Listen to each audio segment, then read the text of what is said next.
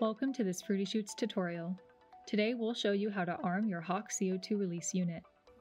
This unit would generally be mounted to a UAV or other aircraft. In this case, we're showing it separate from the aircraft to more easily demonstrate how to arm and prepare the unit for use. Your Hawk unit comes with a safety pin and lanyard, 2 O-rings, an arming bolt, and an arming wrench. For US customers, we can supply half-inch neck CO2 cartridges in a variety of sizes. The half-inch adapter comes already installed into the unit.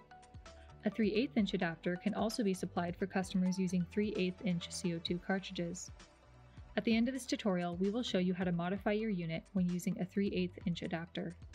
Whichever size you plan to use, you want to begin arming the unit with the half-inch adapter still installed and the safety pin uninstalled. Begin by screwing the arming bolt into the face of the half-inch adapter. When the arming bolt becomes tight, use the arming wrench to continue to turn the bolt. You will see the catch arm begin to move outward from the unit. Continue to turn the bolt until the cam block clicks onto the servo arm.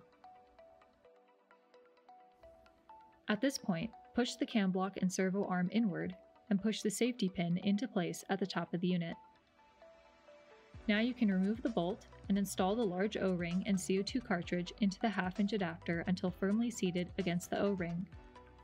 If you're using a half-inch adapter and half-inch CO2 cartridge, this is where you stop and your unit is ready for use. Now we'll show what you do if you're using a 3/8 inch adapter. After installing the safety pin, remove the arming bolt and unscrew the half-inch adapter. For safety measure, do not point the open end of the unit toward yourself. Install the 3/8 inch adapter and small O-ring, and thread your 3/8 inch cartridge until firmly seated against the O-ring.